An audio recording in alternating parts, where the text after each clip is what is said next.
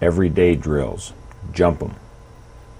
Objective: to develop an offensive lineman's sense of balance and sharpen his footwork in executing various pass protection techniques. Okay, this next technique that we're going to work on is a jump technique. It's a change-up technique that we utilize in pass protection where you're going to jump the defender. It's important that the defender is shaded on you. You don't want to jump a defender that's out in space, because if you miss, great chance of giving up a sack on your quarterback. So we're going to work on our jump technique here. Let's go from a right-handed stance, jump technique. And again, this is against a defender that is shaded upon you. Here we go, on down. Jump!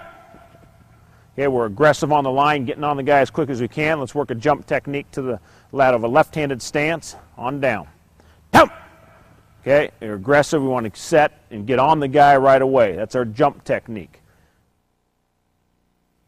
Okay, in utilizing the dot drills and the everyday drills, I've shown you the footwork that we use in pass protection. You can also install any type of footwork that you might use or teach in your pass protection in the utilization of the dot drills and the EDDs, which are the everyday dot drills that we utilize here. You can use any techniques that you might have or want to install from your offense.